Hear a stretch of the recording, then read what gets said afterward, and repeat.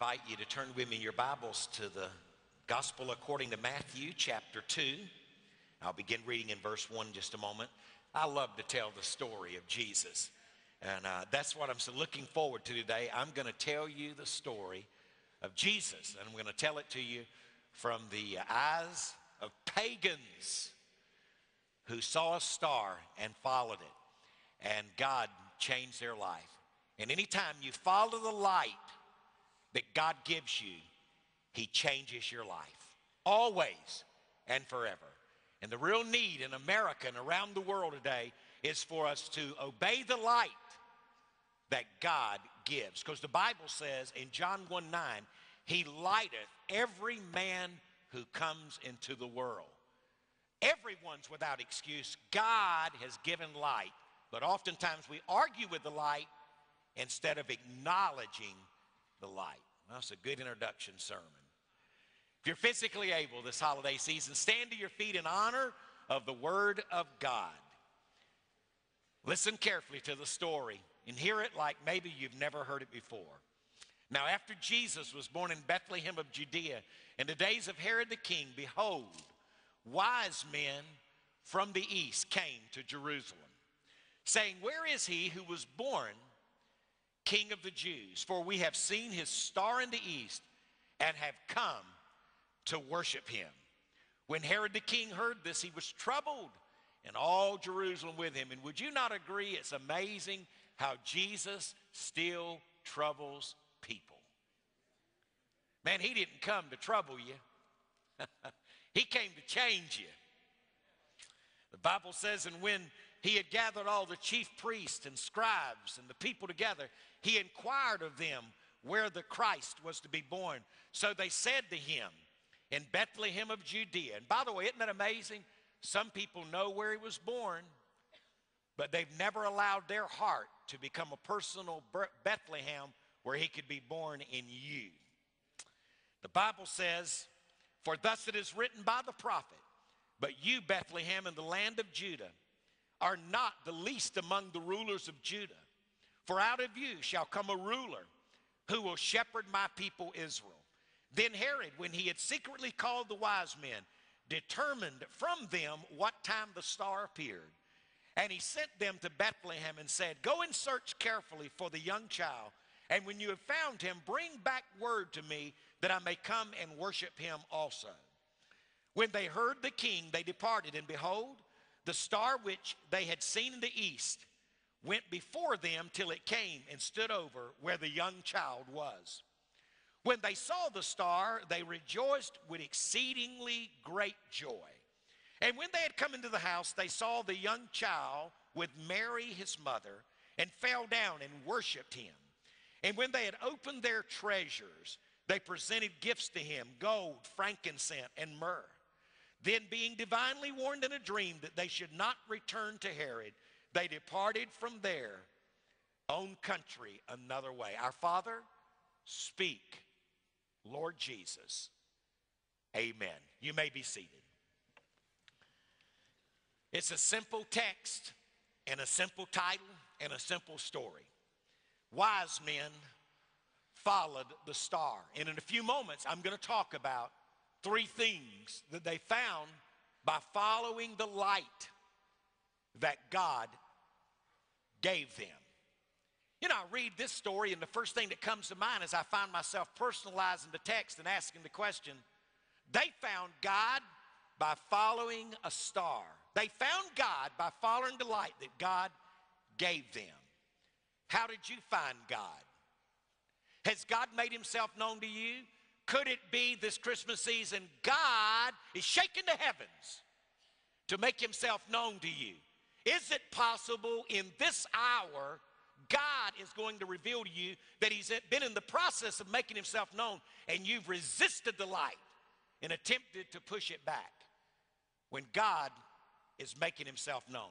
The writer of Hebrews put it this way: God, who at various times and in various ways spoke in times past to the fathers, God spoke by the prophets, has in these last days spoken to us by his Son, whom he has appointed heir of all things, through whom also he made the worlds. When you look into the manger, in that stable and you see the Christ child, I want to remind you of something. He created the worlds. Let's give him his proper due today. Let's give credit where credit is due. The Bible says he's the brightness of God's glory and the express image of God's person.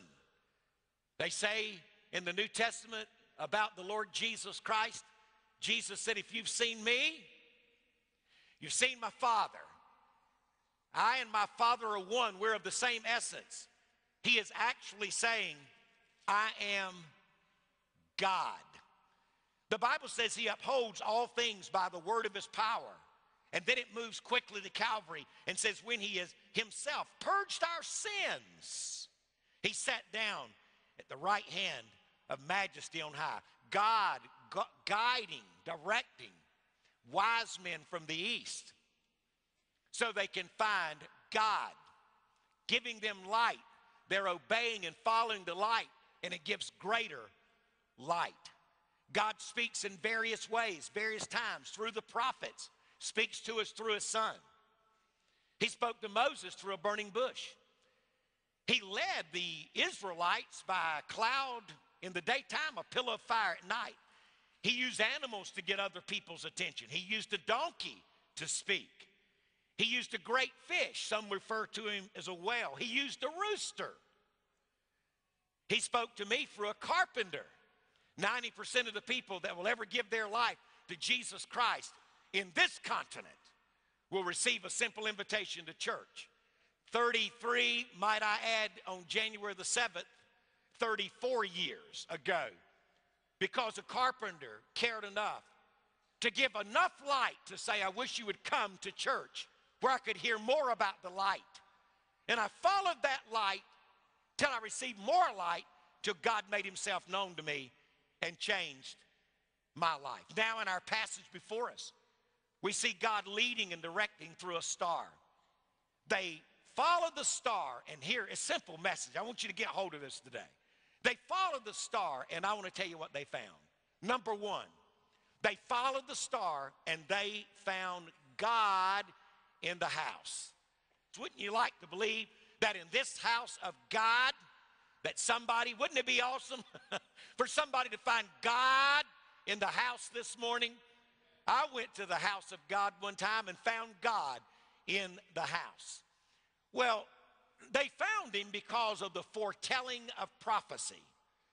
What we read in Matthew chapter 2 had been recorded so many times in the Old Testament, but it is a quote from Micah chapter 5 and verse 2.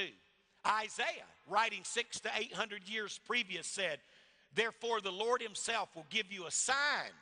Behold, the virgin shall conceive and bear a son, and shall call his name Emmanuel, which translate God with us. And so when Christ came of the virgin birth, the Bible teaches that it was God coming into this world, clothing himself with flesh, coming to show us how much he loves us, how he was willing to die for us because we were in desperate need of somebody to deal with our sins. Isaiah said again in chapter 9, verse 6, for unto us a child is born, unto us a son is given. Government shall be upon his shoulders. His name will be called Wonderful, Counselor, Mighty God, Everlasting Father, Prince of Peace. Of the increase of his government and peace, there will be no end upon the throne of David and over his kingdom, to order it and establish it with judgment and justice from that time forward, even forever. The zeal of the Lord will perform this. Did you know that 330 Old Testament prophecies or predictions concerned themselves with the birth of God's Son? I'm telling you, from Genesis chapter 3 and verse 15 to the book of Malachi, 330 times God shouted from the pages of Scripture, he's coming, he's coming, he's coming. And we need to know the foretelling of the prophecy of the Son of God, the Lord Jesus Christ. It's one thing to read the foretelling of prophecy. It is another thing to have the privilege to read of the fulfillment of promises. The Bible teaches in verses 2 and 3, that these wise men show up in Jerusalem looking for the king of the Jews. Wise men were referred to as magi. They were from Persia. They came with knowledge of science, agriculture, mathematics, history. They'd even gone so far as to study the occult. Their religion and political influence continued to grow until they became, listen to this, the most prominent and most powerful group of advisors in all the Medo-Persian and Babylonian empire. You've heard of the law of the Medes and the Persians, recorded in Daniel and Esther in particular.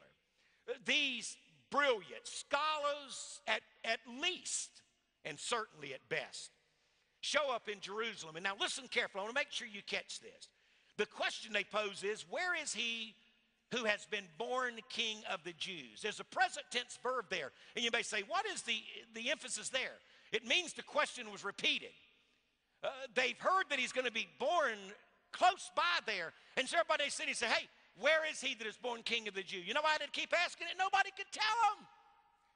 So we ask it again. It should have been common knowledge. What they're thinking is, we've traveled hundreds of miles from Persia. And so we've come. Undoubtedly, you folks know, where is he who is born King of the Jews? Everyone should have known of such an event. And the Bible says when he used these words, King of the Jews, well, that's the title that's been given to Herod, which is part Jew and part Gentile. And the Bible says he was troubled. And my question is, why would anyone be troubled that God has come to reveal himself to man? Why would a king be troubled that God has sent one to be the king of the world? Because it was true in the first century and it's true today. There are people that desire to remain king of their own life. They're not willing to acknowledge that they've sinned. They're not willing to acknowledge that their self-righteousness and self-effort is not enough. And so it troubles them. There would be people today, if they'd hear this message on the internet or in this service, or someone passes a tape along to them, they would say that is outright agitating, that a man would stand and make such a claim that everyone must come to Christ. The word troubled was interesting. It is too strong to be translated disturbed. It's been said in the Greek New Testament, it would best be translated turmoil, terrified, or agitated. You know, it means that somebody would sit there and it would aggravate the stew out of them. They'd get agitated. I'll be glad when this service is over. What claim does he have to say that Christ must become king of my life and no one else, him alone? How narrow. And that creates turmoil. It creates turmoil all across the world to stand and say that he is the only king. These wise men, I think we need to know this Christmas season, were Gentiles. From the very, my Bible teaches that Jesus is the Lord of the world. And it's amazing how Jesus is making himself known. He could have made himself known to anyone. He could have gone to the Pharisees, the Sadducees, to the scribes, to the high priest, to the chief priest. But instead, he went and found some, are you listening, some pagans from Persia, unbelievers. And he began to speak to them through the stars. These guys were astrologers as well. You know, it's amazing how Jesus has been busy through the ages making himself known to those who need to hear it the most. I love the story of the Samaritans. You remember the Samaritans were half-breeds. We have a lot in common. I'm a half-breed. I'm an Indian, probably got a little of that Caucasian in me. Only God knows what else mixtures in with this Lumbee Indian. But I'm glad that the Son of God came to people like me. I'm glad he came to people like the Samaritans. And listen to what he said. You want to hear how he talked about being the Savior of the world? Listen to John 4:42. Jesus is there ministering to Samaritans. You remember the Samaritan woman. Then they said to the woman, now this is, guys, that she's telling the story. I've found the Messiah. Says, now we believe, not because of what you said, for we ourselves have heard him, and we know that this is indeed the Christ, the Savior of the world. So what they were saying is, hey, you need to put it in this context. They were saying he didn't just come for the Jews. He didn't just come for pure Gentiles. He came, it doesn't matter how mixed up you are. It doesn't matter what your background is. It doesn't matter how despised you are. He stepped out of heaven to display how much he loves us. He's the Savior of the world.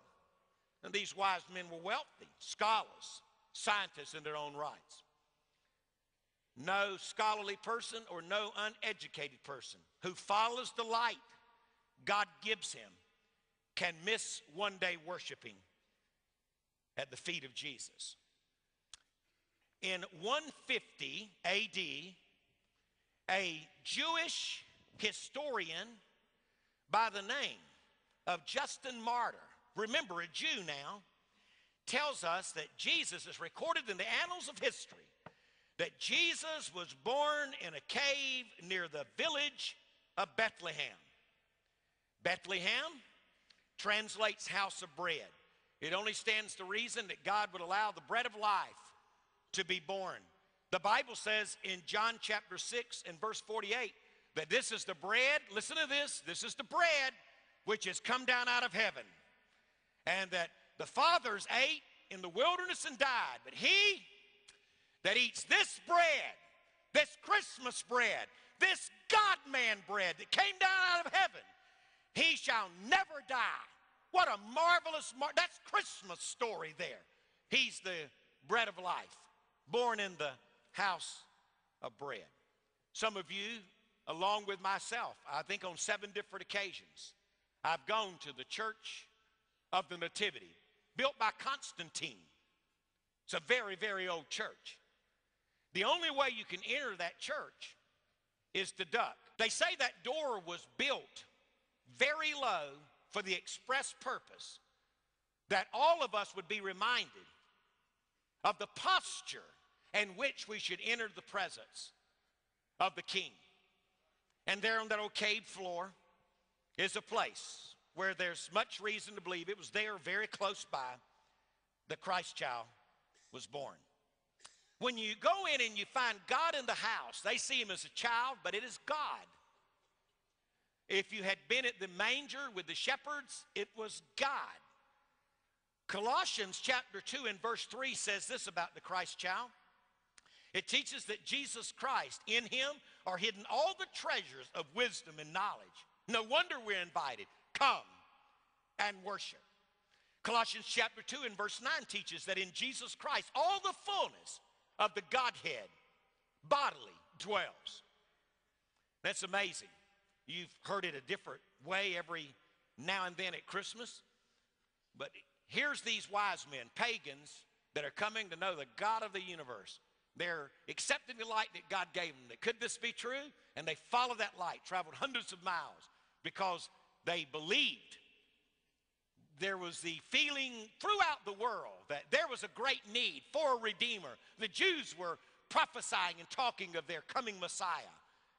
And so they were those who did not study the Scriptures that still had this belief that there was a need in this world for a Redeemer, for a Savior, a King.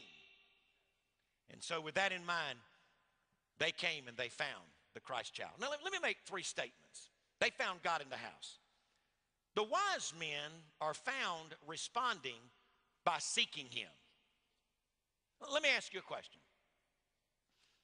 If you could come to believe for a moment that God loved you so much, that demonstrating his love, he is God, being spirit and truth, clothed himself in humanity, and came into this world so you could know him. Let me ask you a question. If you could go so far as to say, I believe he did that, let me ask you a question. Be honest before God. Would you want to know him? Would you want to know the God who can be known? Well, these wise men said, absolutely. If there's a God to know, we wish to know him and worship him. And that's the call of the Christian gospel. There is a God who has made himself known. There is a God whom you can know. And when you come to know him, you will realize he is worthy of our worship. Wise men came seeking him. Herod came opposing him. He felt disturbed, threatened when he learned of a coming king. Why? Because he desired to be king of his own life. You just need to know. I wish I had more time to just deal with him for a moment. He really is not worthy of the time that I give him, King Herod. He was a wicked man. He felt that his oldest son was after his throne. He had him put to death. He found out and believed that his wife was behind, hoping that his oldest son was after the throne. He had his wife put to death. The leader of the Roman world in the first century was Caesar Augustus. Let me give you a quote from history from Caesar Augustus. He gave us a quote concerning King Herod. He said, "It is more safe to be Herod's pig than Herod's son." Safer to be Herod's pig than Herod's son. He killed his wife. He killed his mother. He felt she was opposing. And so you can only imagine later, fast forward into the book of Matthew, what did he do when the wise men did not come back bringing him word of where the Christ child was?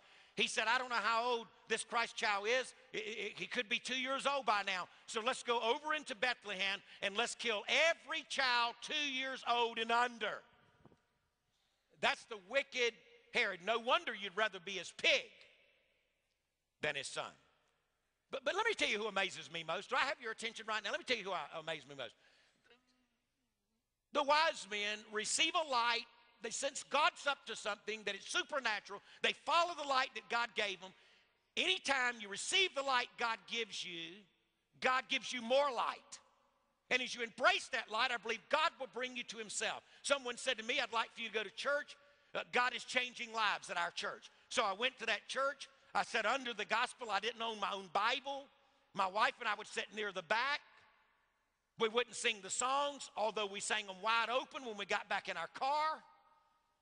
I didn't know God, but as I continued to go, God revealed himself to me. He began to speak to my heart and convict me of my need for his son.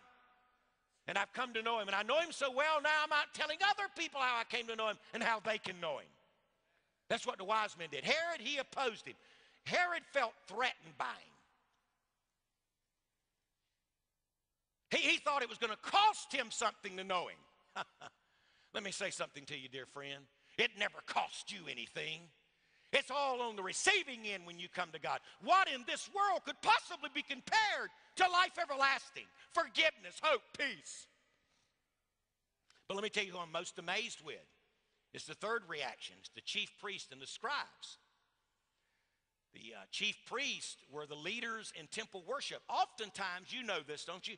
Oftentimes, the chief priests were men that had served as the high priest. However, oftentimes the high priest served until they died, but sometimes they did step down and they'd place them in that role.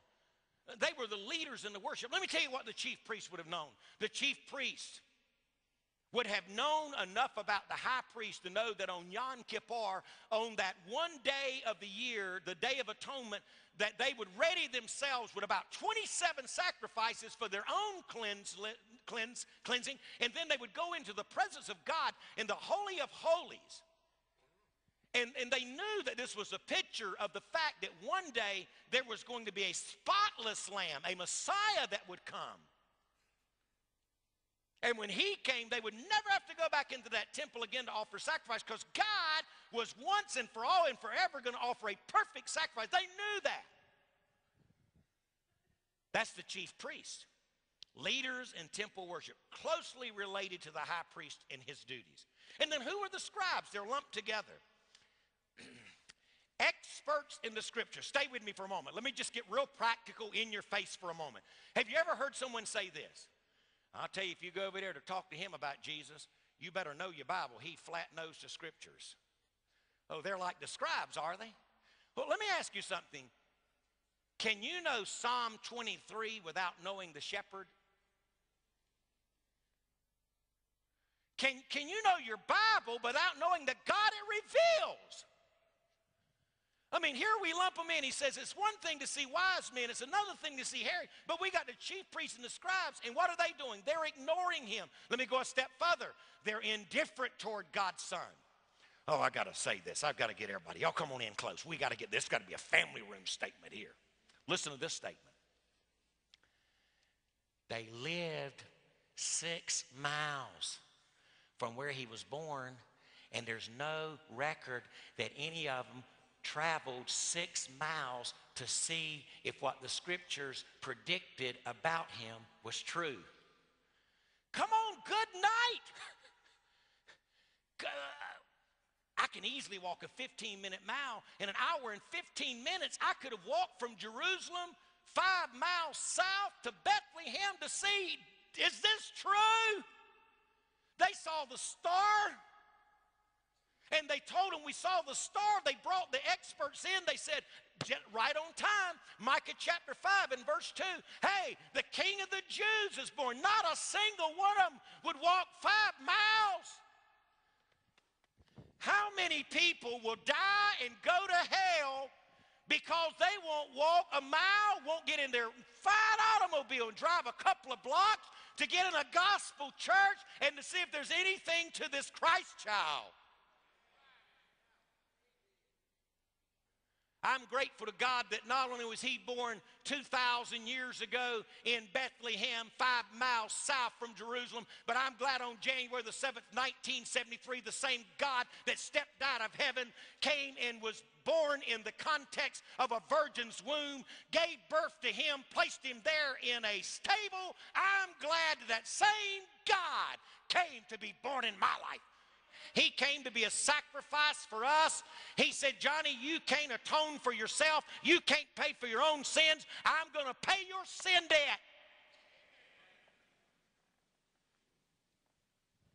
And that's what he did. That's why he came as a redeemer. He redeemed us. Do you know him? You ought to give him your life. I tell you, I get to thinking about the Christmas story and my sermon gets longer. Can I get a witness? When they first got into Bethlehem, there was no room in the inn. And you know why he's not in some of your lives? You got it all cluttered up and everything but God. But I guarantee you one thing. You ever repent and put your faith in him, you'll be grateful to God for that sacred place and person that comes in. Heavenly Father, thank you for Jesus. Thank you that wise men still seek you. When they follow the light that you've shown them, you'll lead them right to Jesus. The light led them to Jesus, and you're still the light of the world, leading us to God. I pray in Jesus' name that someone would find Christ this morning in their life.